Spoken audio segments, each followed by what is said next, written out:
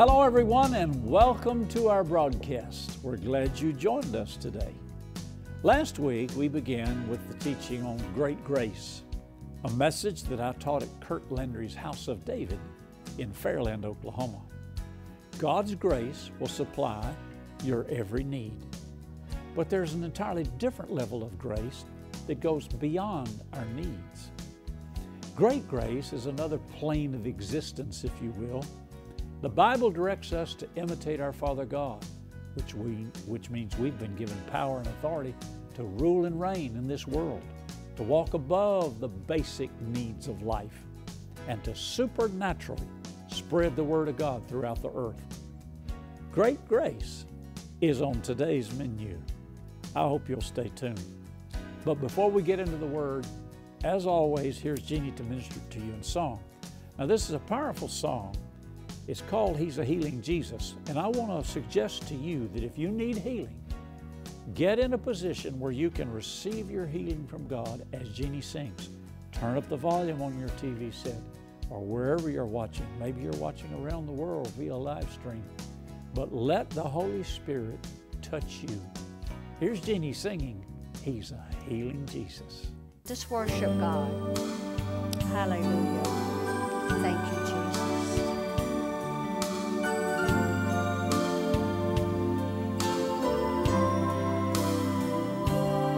He's a healing Jesus. He's a healing Jesus. And for you, those healing stripes were laid. He's a healing Jesus. He's a healing Jesus. And right now, His power's flowing your way. Even now, while you are calling, His glory is falling. And by His name, that sickness, it cannot stay. He's a healing Jesus. He's a healing Jesus. Oh, let His power heal you today.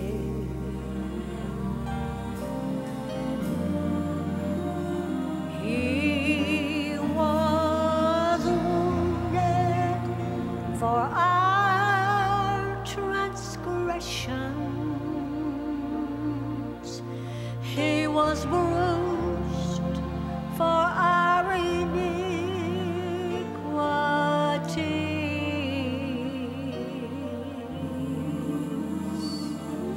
Surely He bore our sorrows,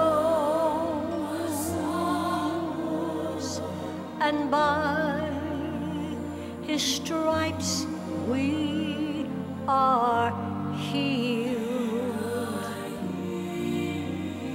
And by His stripes we are healed.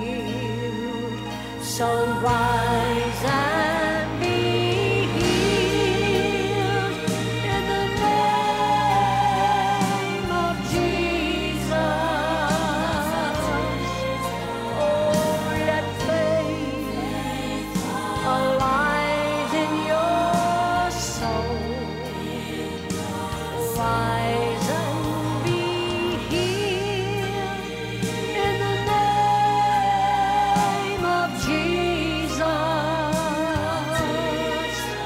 He will cleanse you and make you whole. He will cleanse you and make you whole. For He's a healing Jesus. He's a healing Jesus. And for you, those healing stripes were laid. He's a healing Jesus. He's a healing Jesus. And right now, His power's flowing your way. Even now, while you are calling,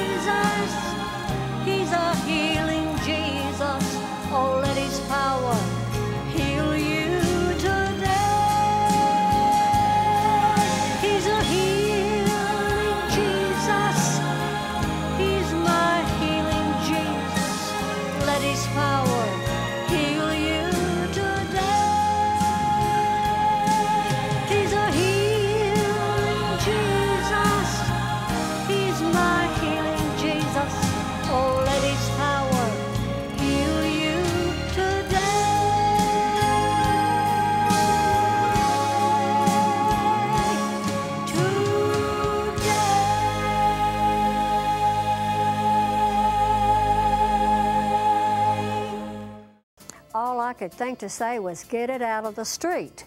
In fact, that was the last thing I remember saying.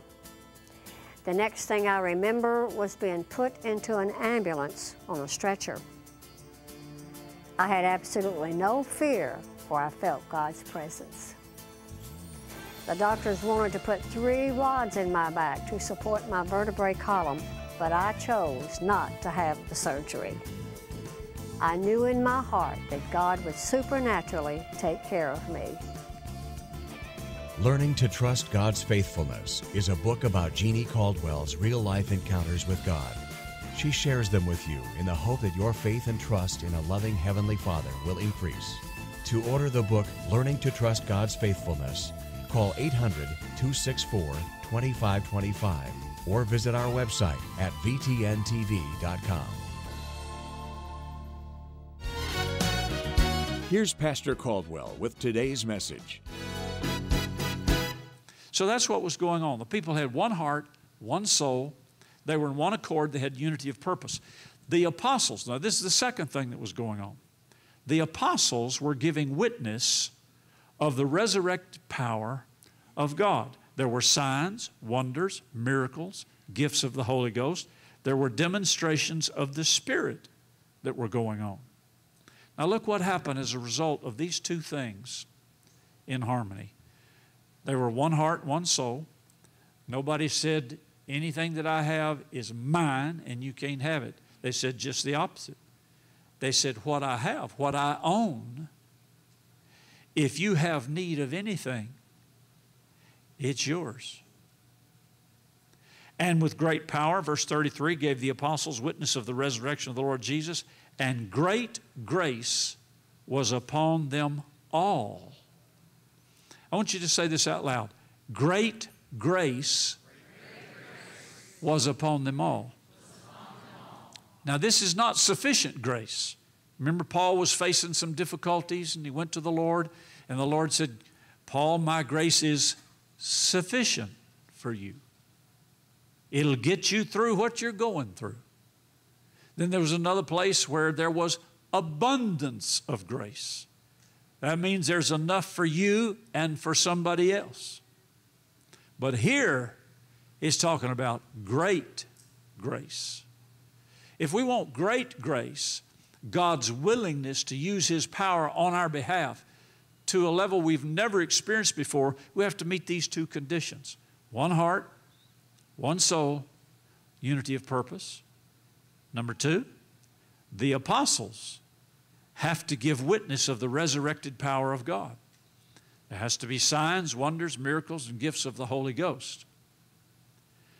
There wasn't anybody in this group that lacked anything. Think of it. There was no need. There was nothing in the entire congregation here that anybody lacked. Not one thing. Did you know that property is the most tenacious of institutions? That's why lawyers are necessary to settle property disputes. Even in the church, we have what is called intellectual property rights. You can actually own your own sermon. You can get all of the residuals and royalties off of it. Because it came out of you, you own it. Intellectual property rights. But you have to have an attorney to write that up, and it has to be enforced. Well, in 1 Timothy 6, 17 through 19, it tells those that are rich in this world to be willing to share. It brings about the abolition of property. Yes, you own it. I've had preachers tell me, well, you don't own anything. It all belongs to God. And I asked them, I said, do you own your Bible? Yeah. Do you own the clothes you got on? Yeah. Do you own your car? Do you own your house? You own the property? Yeah. Well, then you do own something. God originated it all. He created it all. But He gave it to you. Deuteronomy 8:18 says He gives you the power to get wealth. Jesus told his disciples in Luke 10, he said, you have been given the power to tread on serpents and scorpions and over all the power of the enemy. Do you remember the storm that Jesus stopped on the Sea of Galilee, and a storm rose up? I've been on it many times, and the storm can come up real quick. And they were afraid for their lives. Do you remember that? And they went and woke Jesus up. He was asleep in the bow of the boat in a storm. Now, I can identify with that. I spent 6 years in the Navy, 2 years at sea on 2 different ships, and we rode out a hurricane one time. Now, when you're 20 years old and you have no sense and you're stupid, you're not afraid of anything. So, we were confined to below decks, and we had these straps that fit across our legs and across our chest to hold us in our canvas racks so it wouldn't throw us out on the deck. I wanted to see the hurricane. So I unfastened and I ran up topside and lashed a broom handle across the boatswain's locker. I was a boatswain's mate, and I watched that hurricane. I was hollering and screaming, and, whoa, I mean, the waves were 30 feet high. The radio antennas are slapping the water. I mean, it was a ride. It was really something. I was having fun. Well, we would sleep through those things. Eventually you get used to the sea and, nothing bothers you. Jesus was asleep in the bow of the boat. They woke him up. Said, Master, don't you care? We're dying here. Jesus spoke to the wind, to the waves. He said, peace, be still. The wind calmed down. The waves calmed down. Turned around to the disciples and said, why didn't you use your faith? In other words, why didn't you take care of the storm? Why didn't you speak to it? Now, Rick Renner is a Greek scholar, pastors in Moscow, Russia. And he said what Jesus actually did, if you wanted to act it out, when he stood up, he as much as said to the wind and the sea, shh. Everybody do that together. Shh. Has a calming effect, doesn't it? That's what mamas say to babies. Shh. You see, what Jesus was actually doing was saying to the wind and the sea, stop that. Go back to the normal process for which you were created, which is not destruction. What does that tell you about tornadoes and hurricanes and earthquakes? They're perversions. They're driven by demon spirits. It's not God using them to teach us a lesson. I hear people all the time say, well, I heard one preacher say on television, he said, now there's a hurricane coming to the East Coast. He said, and God's fed up with the sin on the East Coast, and so he sent this hurricane. Now let's pray. That's what he said. So I listened to see what he prayed. It's kind of stupid to pray against God sending a hurricane if you believe he's sending it.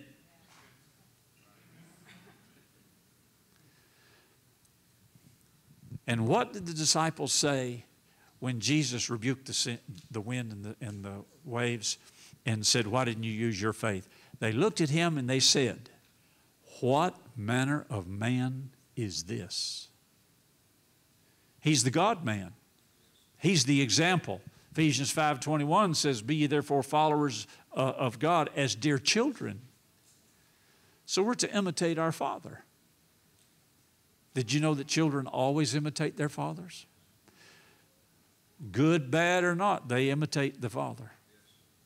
Fathers wonder sometimes, I wonder how my kid got so rebellious. Look in the mirror, Dad. He learned it at home. She learned it at home. So Jesus examples for us, and other scriptures example for us, that we have been given power. We've been given authority. Now keep reading with me down to verse 34, Acts 4:34. Neither was there any among them that lacked, for as many as were possessors of lands and houses sold them and brought the prices of the things that were sold. Did they own these houses and lands? If they didn't own them, they couldn't have sold them. Well, that'd be fraud. You can't sell something you don't own. So they owned them. And they sold them. And they brought the money and laid it down, verse 35, at the apostles' feet, and distribution was made to every man according as he had need. Can you imagine a congregation where there's no lack, there's no need, because anytime anybody has a need, it's met by the congregation? Now, I've seen this happen. In our church, when we first started, we were believing to build our new facility that we've been in for over 30 years now. The Lord had showed us 12 acres of land up on a hill, and He wanted us on top. Pastor Landry and Christy, Dr. Miller, you all been there. And it's up on a hill. And before we got the parking lot paved and the driveways paved, when it rained, it was a mud hole. Gravel, mud. The ladies that would come to church would wear their tennis shoes to walk up the hill. And then they'd take their tennis shoes off and leave them in the hall and put on their high heels. The Lord told us to build it and pay for it as we went, which is what we did. There was a banker that he was willing to loan us the money, but the Lord said, no, I don't want you to borrow the money. I want you to build it and pay for it as you go, because if you can't build a building, you can't reach a city. And if you can't reach a city, I have to get somebody else. Everything's relevant. When the Lord tried to get me to, excuse me, Lord, when the Lord tried to get me to be delivered from a poverty mindset, He told me that I had to pay full price for a suit of clothes. And I thought that was pretty ridiculous. Why have to pay full price for a suit of clothes? In those days, in the early 70s, I could buy 3 double knit suits for $100. He said, I want you to go find the most expensive suit in the department store and pay full price for it. Well, the most expensive suit I could find was a Hart, Schaffner, and Marks, 3 Hebrew children. And I would pay $350 for this suit. I could buy 5 suits for that. Why pay $350 for one suit? He said, if you can't pay full price for a suit, you can't build a building. And if you can't build a building, you can't take a city. He said, and while I'm at it, when you go to the restaurant, I want you to quit shopping down the right-hand side of the menu and shop down the left side of the menu. Oh, the right side is where the price is. He said, when you go to the restaurant to eat, you always buy the cheapest price. You don't even look at the food. You look at the price. He said, I want you to stop doing that. This was hard for me because I was raised with a poverty mindset. It's the way I was raised. It was my father and his father before him. And, you know, my father was of the greatest generation. They went through the Great Depression, fought in World War II, came home, rebuilt America. Well, you know, everybody saved everything. They didn't throw anything away. My grandfather had the whole side of his garage papered with the license plates off of every car he'd ever owned. He kept the sawdust that he would cut. He made his own furniture. He'd cut the sawdust on the floor. He'd scrape it up, put it in a jar. And I'd say, why do you keep the sawdust? He said, you never know when you might need some sawdust. So when you're raised like that, if I'm stepping on your toes, just lift them up off the floor a little bit, because it's going to get worse or better, however you look at it. So God was trying to teach me and train me, because what He wanted to do through me, He couldn't do with me having this poverty mindset. So I began to learn, and I found a suit, $350. I bought it. I don't know how I bought it, but I did. And I began to see what God was trying to get me to do. Okay, we're building our church. In the beginning, it looked a lot like what you're building next door. We'd finish a part of it, and the steel was sticking out, and then we'd finish another part of it, and we'd keep on going. We asked everybody in our church to believe God for $1,000. And when we finally got it built and moved in, we had built it. It's 43,000 square feet under roof, 3 levels. And we had built it for $12 a square foot. That's almost unheard of, unbelievable. Of course, that was 30 years ago, too.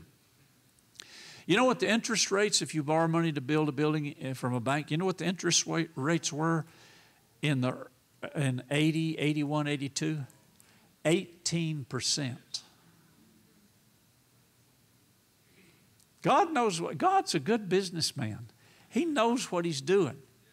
And he said, I don't want you to borrow the money. I want you to build it and pay for it as you went. So we finally did it, got it finished. But we had a valuable learning lesson. Everybody in the congregation believed God for $1,000. Some of them got extra jobs.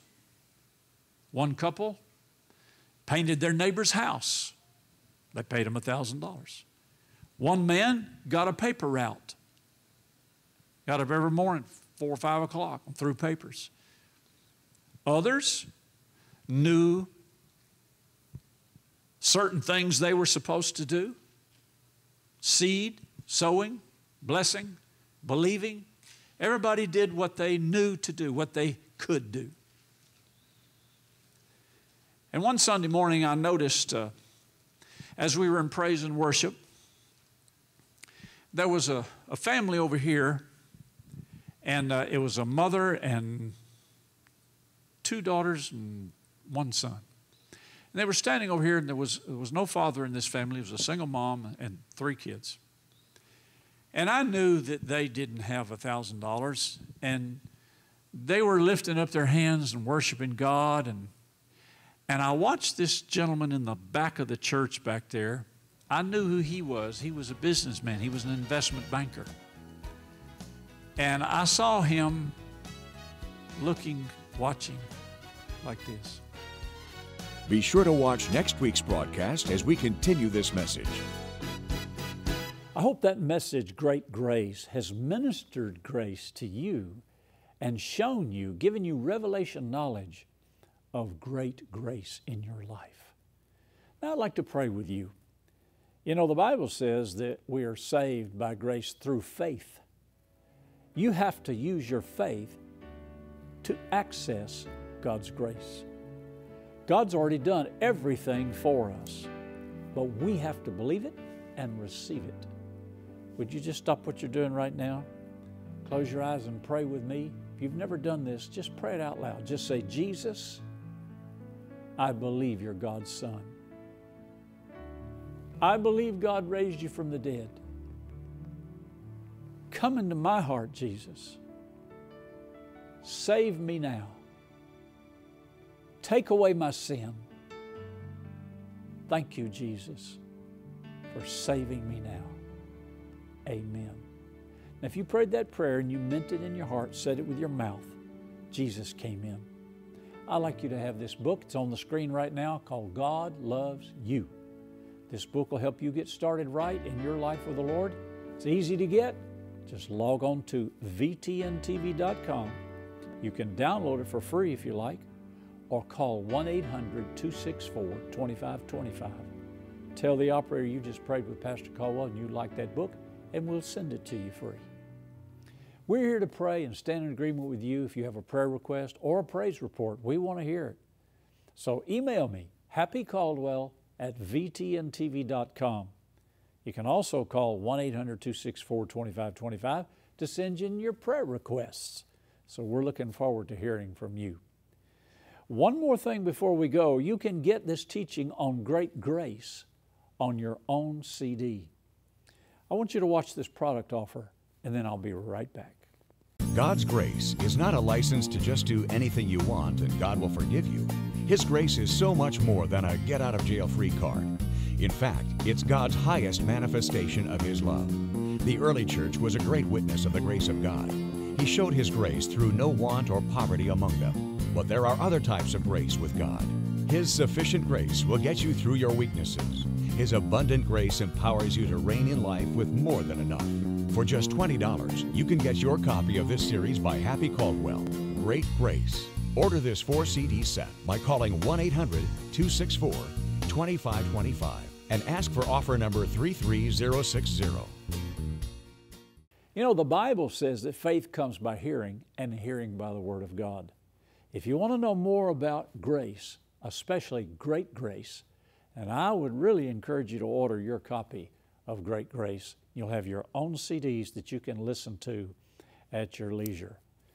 Join me again on Twitter if you like, Happy_Caldwell, and be sure to join Jeannie and me next week, same time, and remember, happy is the man that finds wisdom and the man that gets understanding.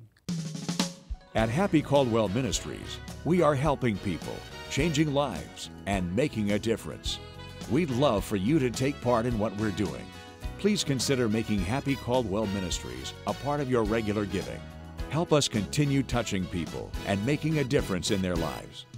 To make a donation or to contact this ministry, write to Happy Caldwell Ministries, P.O. Box 26207, Little Rock, Arkansas, 72221. You may also call 501-223-2525. Today's program is available to watch online. To watch this video on demand, log on to vtntv.com and click Watch. You may also order a copy of today's show on DVD by calling 1-800-264-2525. Ask for the offer number on the screen.